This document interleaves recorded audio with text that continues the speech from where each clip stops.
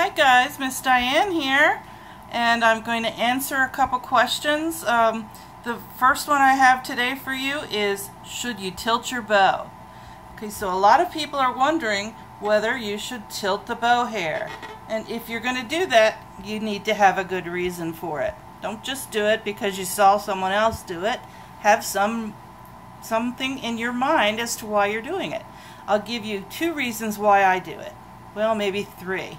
The first reason is when I am approaching the frog, if I don't tilt a little bit right here, I'm going to bump the C-bout. So I just tell my students, lift one bow hair. And that's all. Never really on the side of the bow like this. Just lift one bow hair, clear that, then get the use of the entire bow. As soon as you can clear it on the down bow, flatten the bow hair again. And right here, as you turn and tilt, let the elbow come up too. Now, occasionally you will also maybe come into experience the spiccato bow grip.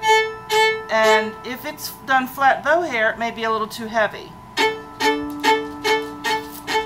So if I turn it, I get a better sound. When you do the spiccato bow grip, or the bowing technique, you might want to tilt the bow there too.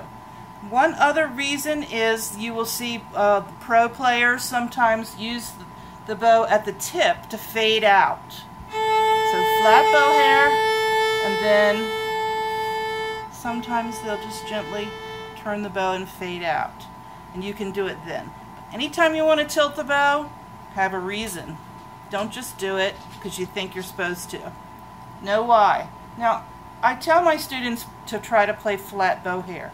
And you may see that the stick, sometimes when I play, it's a little forward, but still, that is flat bow hair.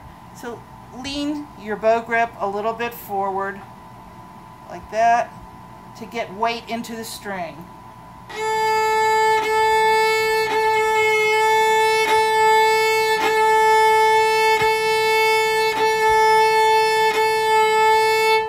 So you can play forte by pushing the stick a little forward, but you're not really tilting the bow hair in that case.